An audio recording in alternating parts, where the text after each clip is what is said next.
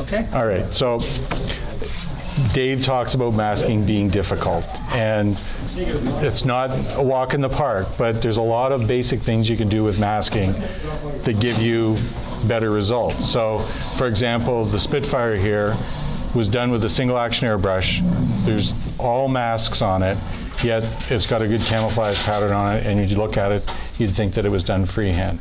Same for the most part with the 109. Most of that is done with masks.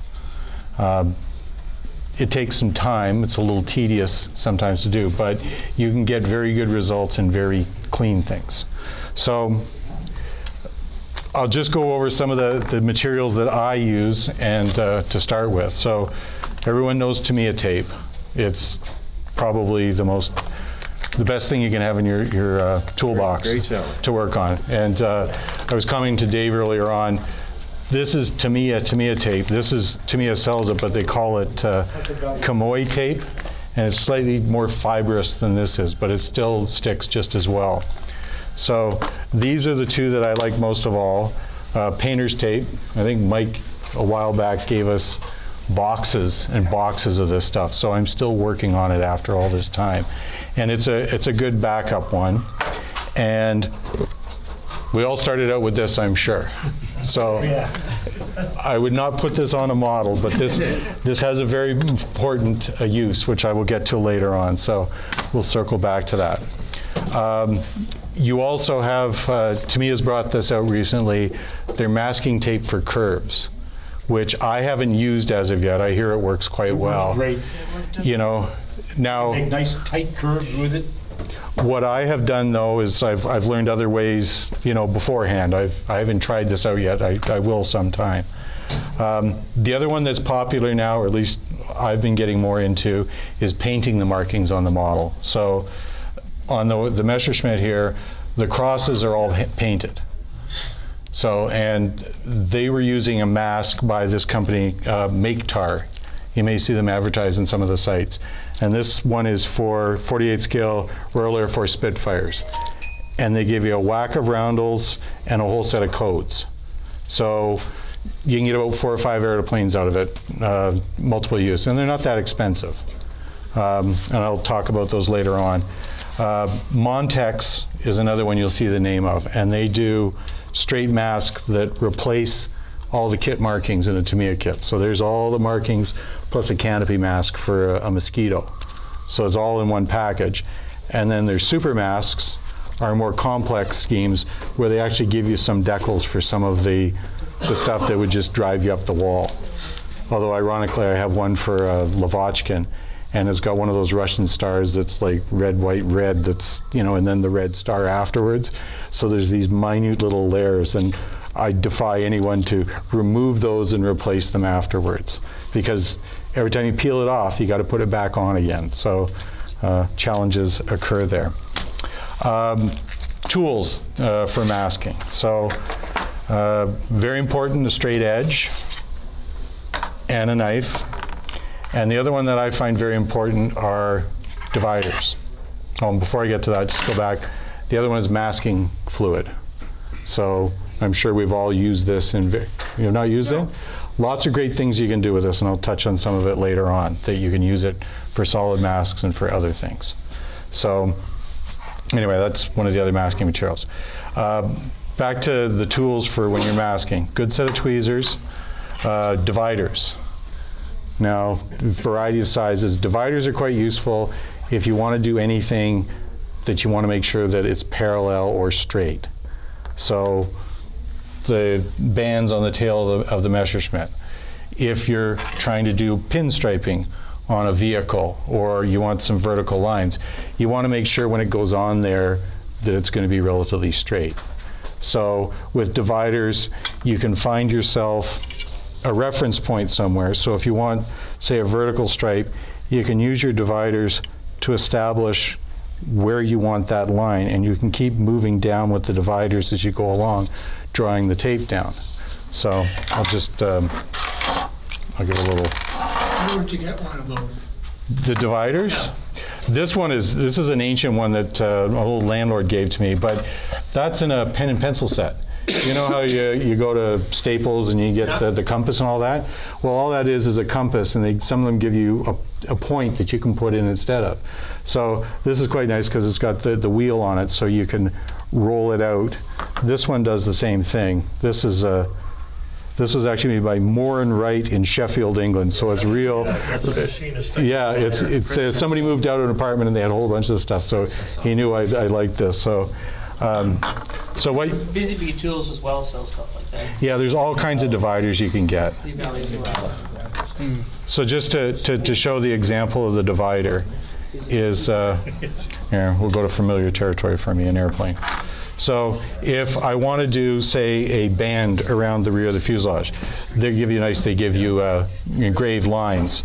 So what you can do is you can start laying your tape on and use your divider to find a reference point.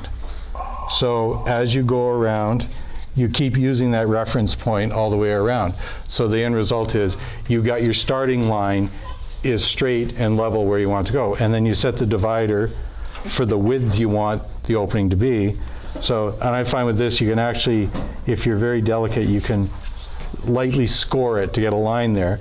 And then you take the next piece of tape. I'll just snap this one off. Nope, it's off altogether here. Do you have any idea what you're doing? You're going to get the same results at home. So by using the divider, I did pretty good just sticking it on there. But you get the idea. And as you start moving around, you can keep going. So it's quite easy rather than using the decals they give you for a lot of these bands. It doesn't take that much longer to do the actual masking and paint it on afterwards. And it looks so much better if you can get away with it. The other thing you were talking earlier on about this tape and how flexible it is. I had always gone a different route for the longest time. So another important tool to have is a circle cutter. So I bought this from Northern Abrasives, the guys at the show all the time. And I think Jerry bought a really kick-ass high profile circle cutter. That's the round one. Yeah, the round one. It's like a Cadillac. So, I'm a sucker for tools, so I can do, yeah, it's amazing. I don't mind buying nice tools, but at the same time, if you have a $20 tool that does the same job as a $70 tool, yep. You got $50 you can spend on a model, and you still have your tool. So, it's a Scotsman tip for the day. So what I've found I've been able to do is by using your circle cutter, you can cut out concentric lines. So if you expand it out just a little bit further and then lay it down again, let's get the right way around from here, you end up with a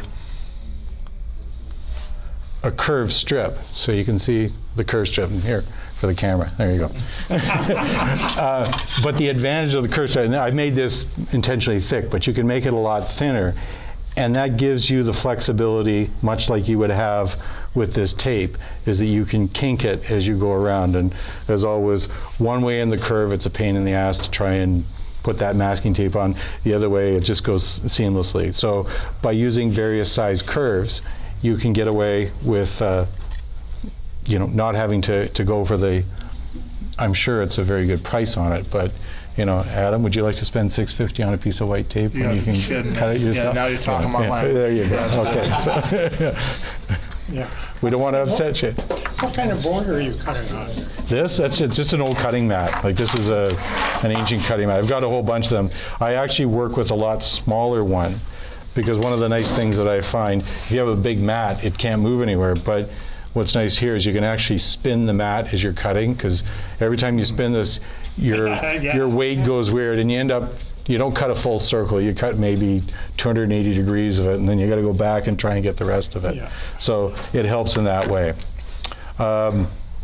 Not necessarily with masking, but since it's here, this is one of Tony Bell's little tips for scribing, is if you take your Tamiya tape, put it down, and then take the Dymo tape, everybody talks about for scribing, take that, lay it on your Tamiya tape, and then cut it out. So when you go to do your scribing, you don't have this sticky ass Domino tape that you're sticking on your model, you've got Tamiya tape, which will hold it in place nicely, and when you peel it off, the adhesive's still there. So you can lay it over the model, and it's not going to go anywhere. So. Where are you buying Dymo tape? It's hard to find this stuff because it's so obsolete. Well, God bless Doug. I'm sure everybody here has a stockpile. Doug, when he was at Lovers, he came in one time with I don't know how many rolls of Dymo tape, right? So I've got orange, I've got black, and I'm sure there's other shades as well. And it was like literally boxes of it. Duncan, you can buy that new stuff though now, eh? Yeah, I've actually forgot to bring that on, but that's for scribing, not for masking. There's a clear mask scribing tape, which is thicker, and the advantage over this is because this is you can't see through. It's sometimes when you're trying to line up to reconnect two panel lines, there's nothing worse in the world. Think you got it right, and you scribe, and it's about half a millimeter off the other one. So the clear one works quite well, but Adam, it's not for the faint of heart. You can still buy Dymo tape at Michael's then. I probably can, yeah. They have 40% off. Or go to the flea market when you're doing. So just going back to various things, masking fluid. So masking fluid is good if you want to cover an area. But what I find is really nice with masking fluid is if you look on the Spitfire and the 109, you see the wing walks where the guys walked and chipped the paint. So what you do is you take a chunk of foam, right, and you dip it in the masking material, and then all you do is you just, after painting it silver, you just dab a little bit in there and then let it dry. And then what you can do, because because it's a liquid, it tends to have not a shape found in nature for paint chips, if you will. So I think somewhere in here I've got toothpicks. And all I've done with the toothpicks is I've taken them, I've sanded the edge into a chisel. So you can just take it and push the masking back so it's more of a scuffed appearance rather than this round circle that's on it. How long does this stuff take to dry? It dries maybe in 2 to 3 minutes, not long at all. But it's still long enough to work with it? Oh, well, the idea is, and the trick to it, you take it and you dip it in, you got a little palette that you got your masking in. You dip it into it, and then I usually use a blotter, and I will try and get rid of as much as I can. It's just like dry brushing. You want to get everything off the brush before you put it anywhere near the model. So that is, you get as much of it you can out, and then you start to go at it. But one thing important, don't try going back over it because it reaches a tackiness. So when you're going dabbing like this, you're pulling everything up that's already started to dry on it. So frustration will follow afterwards. But if you screw up, it's easy to get off. It's easy enough, and all you do is you just take your thumb and rub it off afterwards. Is it water soluble? Yep. Yeah. Okay. Yeah, and it doesn't leave a residue. It's quite an effective tool. As you can see, it covers over the silver, so you don't have to worry about taking that brush afterwards and trying to put the silver paint in. Okay, back to this, the tape here. Dave was showing me something. Where are you, Dave? Oh, he's back there. He was showing me something earlier on, which he was doing up to paint wing walks on his flying boat. So with the 109 here, the crosses are painted on it. So you can go out and you can buy your masks, which give you good quality and are quite effective. Or if you'd like to go the Atom route, we'll just use you for example. I mean, it's legit. It's not cheap as dirt. Yeah. This involves taking advantage of office equipment and materials, which I'm sure you're a big fan of. Yep. So taking, say, the decal sheet out of the kit and photocopying it, right? So you've got a rough decal, a picture of the decal, and all you do is you cut it out and you lay it on your tape. I'm gonna make sure it's on the tape. And then you take your clear tape and just lay it over top of it. That's pretty awesome. And then all you do is you take your straight edge and you start cutting out the shape. So you can do all the elbows for the cross. And in the case of a cross, what I find the easiest way to do it is you cut your elbows out and you have your center cross left behind. You position that in the model, and again, you can use your dividers because with masks, It's not like a decal where you can put it down and flow it in a situation. Tape is sticky. When it sticks, it's going to stay. So you want to try and make sure you pick your location points that you get things to line up with, and then go ahead with your mask. So by putting the cross down where it's supposed to go on the airplane, you've got the general location. You add each of the elbows in the outside when you've got that all the way you want it. Just pull the center cross out, and now you've masked off your 4 parts of the cross on the outside. Assuming you painted it white first underneath. But that way you don't have to worry about decal film. You have your cross on there. Same thing with the fuselage cross. It's got paint, a painted area in the middle. You do the same thing, and all you do when you're done is you add the elbows back in and mask off where, like, pull out the cross and paint away. So The only difference, I use frisket film for the tape place. yeah, and Frisket's great. You got Tamiya tape. I know how Tamiya tape works. These are quite good. You need to have a little sort of insight on how they actually work. They're vinyl masks. I'll pass them around.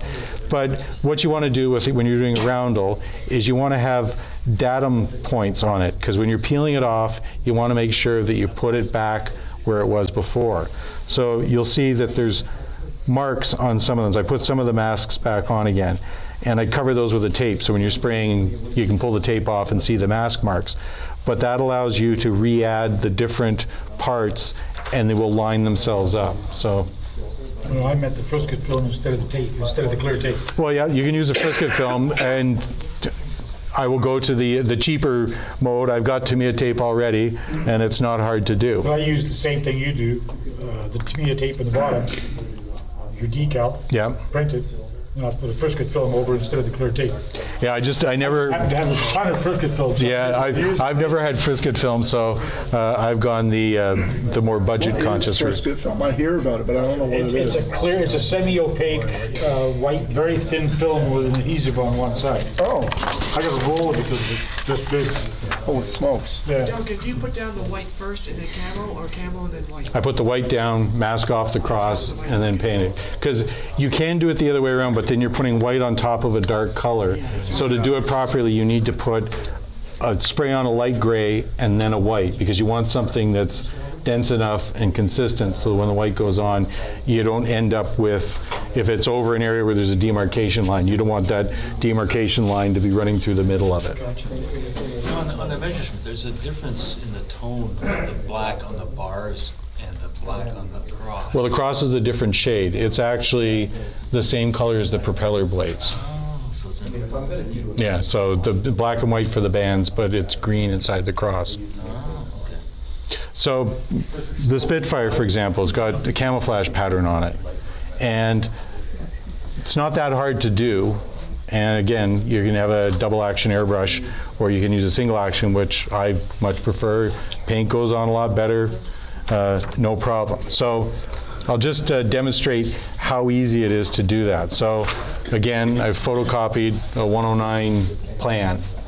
So just for simplistic sake, I'm going to draw what the camouflage pattern, and you can, like Tamiya kits give you an actual 48 scale plan with the markings, and it's a straight photocopy. So what you want to do is say you want to cover a section on this wing with that part. Now, if you look, okay, I want that, and then you start going like this, the paper's got a fiber, it's going to follow its own path. So what I've found is you have to sort of give it a nudge where you want it to go. So if you take your tweezers and you just score along the edge of the line, and you don't have to break through it, you just want to score at the edge of it. So. And you don't just cut it with the scissors like Well, no, all I'm going to do is start it, right, to get to the back point. But what happens is now I can just peel it away, and there's a little bit of a rough edge on it, which almost simulates a free-handed camouflage. And then what you can do is when you take it and put it on the model, right, all you do is you wrap this around, and you tape it on the underside.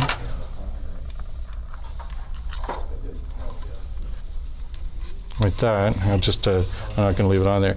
But now you've got a mask on there, so you don't have to worry about trying to get, you know, everything just right. Now there are certain things you have to watch for. If, an example on the underside, there's a large protuberance that this doesn't work too well on. So there's a couple things that you can do for that. And one of the easiest ones to do is where's my pencil? Here's the knife. So what you can do is you can cut little squares back behind the area, right? And then if you take a piece of Tamiya tape and just lay it on top of the square, when you go to put it on the model, It tacks itself down. now you've got something to hold it in place for you while you're doing it. Yeah. Yeah, and the whole idea is when you're spray painting it, you want to make sure you don't spray in towards the mask. You'll get a ghost shadow in the end of the process. You want to go straight along the edge. When you get into this area, you've got a lot of different curves going on at the same time, and paper is not exactly the best. So the one thing you can use on there, and I couldn't find the original package, so I've got my little chunk of blue tack. You know, I saw one of the threads on a hyperscale, somebody asked if you can reuse blue tack after it's been painted. And exactly, because as soon as you pull it apart, the chemical composition of it goes back to that tacky state. So what you can do is you just take a little wad of it, just lay it down. Where's my, somewhere around here. What you looking for? A sanding stick. Oh, there it is. So just use your pastry skills and just roll it out. And you can take and cut it into a smaller piece and continue rolling it out to the point you want. So just you get the general idea. And then if you take it and just set it back from the back edge of the paint line that you want. This is not going to want to stick too well, but. And now when you set it back on again, it sticks up a little bit further, so you can get a little more of a soft edge, and it also helps it go around the protuberances that you may deal with, just to hold it in place so that when you're spraying, the thing suddenly doesn't fly up on you, and you're like, you know, you got your airbrush in one end and all in the other, and it's like, you got to put the airbrush down and, you know, go and fix the whole thing. So Duncan, have you ever used that Post-it note adhesive for situations like this? I've used Post-it notes sometimes. But you have it in a spray adhesive too, right? Yeah, Glue stick. I just am reluctant to spray anything onto a model before I'm putting paint on it, because when you're painting, you want to start with as clean a surface as possible. But So I'm saying on the paper mask, and then adhere the paint. well, you can, but that to me that's sort of an extra step. And paper masks have limited use because you need a surface that's going to be forgiving for it as you put it in place. But what I've found, and going back to, I see Brett Green is clearly sponsored by Tamiya Magazine, because if you ever see him when he builds his models and he masks the undersurface, he covers every square inch of that model in Tamiya tape, right? You know, he must have cases of this sitting there. I'm looking at him going, oh my God, that's like $10 worth of tape on the bottom of a 109. And to Adam's point, I'm not exactly a person that, you know, I'd rather spend money on this and aftermarket than on, you know, the basic tools or going beyond a certain point. So we all remember Mr. Lowry. Was a modeler in Toronto, and Ron was a great scratch builder, but he was a great person he'd be sitting somewhere and he'd pick something up and he'd look at it and he'd think about it, and oh, that would make a wheel for a Hanley Page Humbley Pudge. And the next thing you know, it became a wheel. So he was always on the lookout for things that outside the model realm.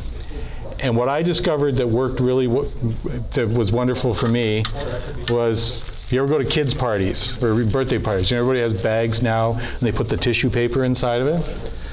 Well, the tissue paper, if you look at it, it's plasticized, a very thin layer of plastic on one side of it. And the nice advantage of this is you can lay it any pattern you want.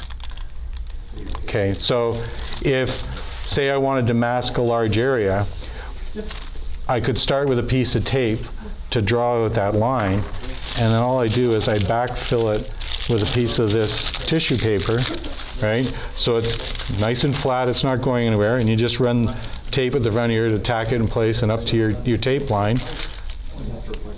No problem about paint creep over on the whole thing, and you don't have to worry about covering large areas of your model. That's what as a I do on the result. undersides. I just lay the thing on a piece of paper, trace the outline of the wings, and then cut it a little smaller so I've got, you know, maybe 1/8 of an inch or so from the edge. And I just run a bead of Tamiya tape around it, because yeah, like you said, I'm not spending that. Yeah, and the advantage of this is that it covers, it's easy to cover a large area Yeah. quickly.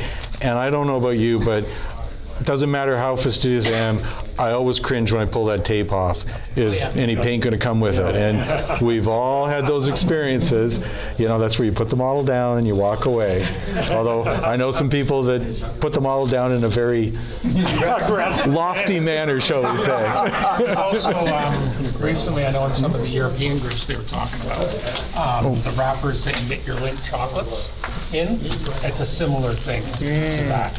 So if you want to combine two loves, chocolate, yeah, or you know, you give She Must Be Obeyed some chocolates and earn some brownie points. You just got some wrappers. So Duncan, do you mask the entire thing before you start painting, or do you just do it section by section? I do it as I need it, right? It looks like they could fall off pretty easily. So Well, yeah, like I'm going super fast on this.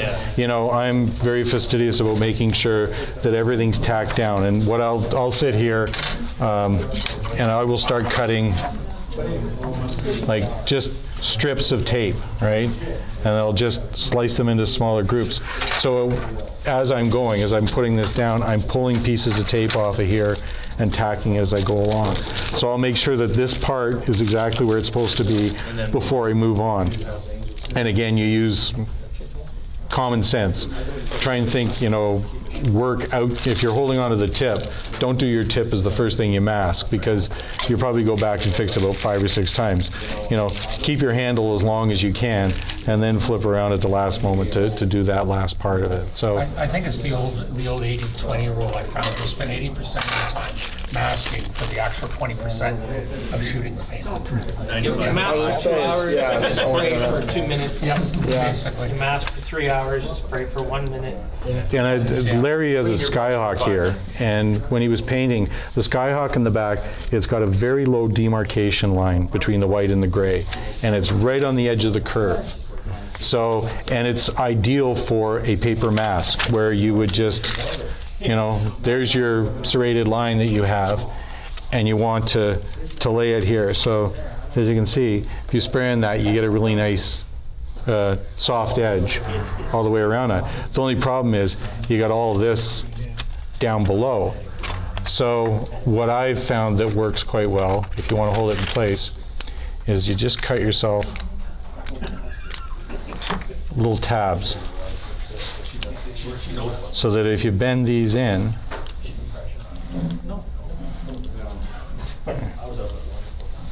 and again, this is just rough to give you the idea, but you can lay it here, and now you have these nice little tabs so you can run a piece of tape on the bottom while it stays upright on the side.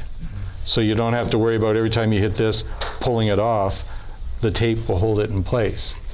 So you can get a nice straight edge doing it that way. Duncan, what about cockpits and wheel wells and that sort of thing? Cockpits and wheel wells when you're painting. Thank you, Dennis. You reminded me of something I have here. Again, with the foam.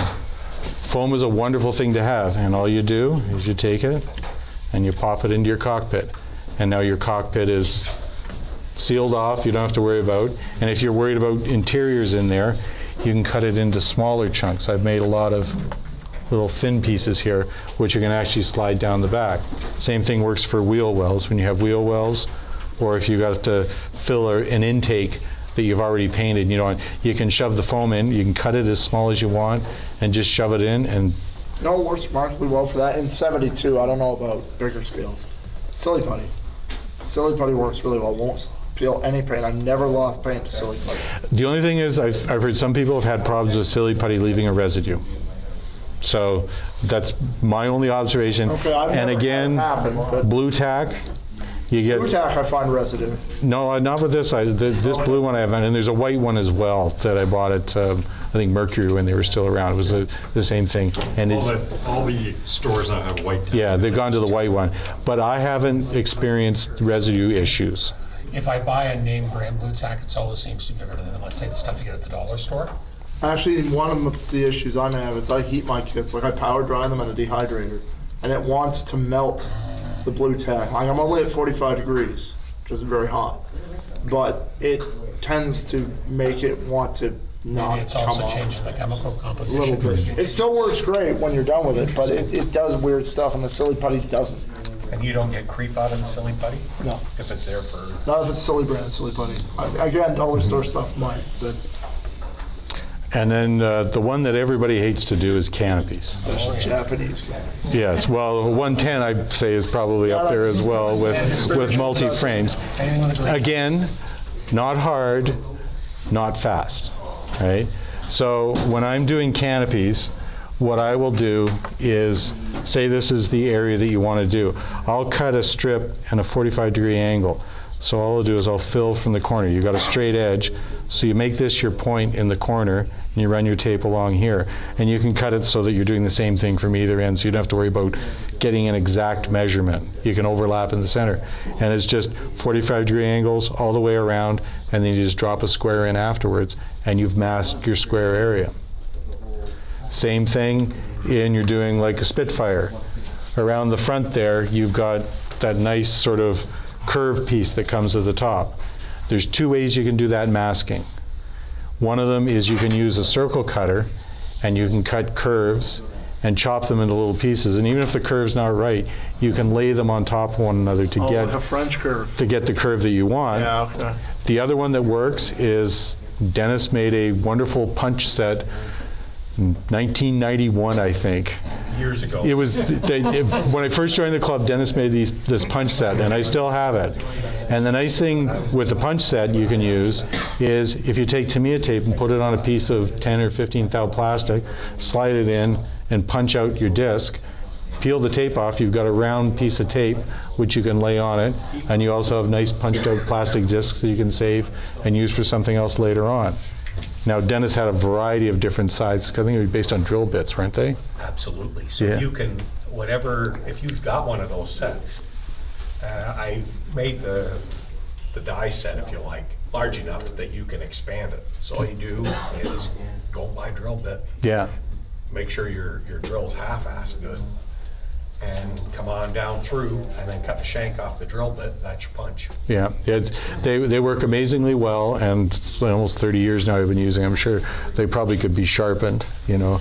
You can But do that with that thing too. yeah, I wouldn't trust myself sharpening them though, you know. Listen, just a quick, if you're, just put the punch through the die plate, right?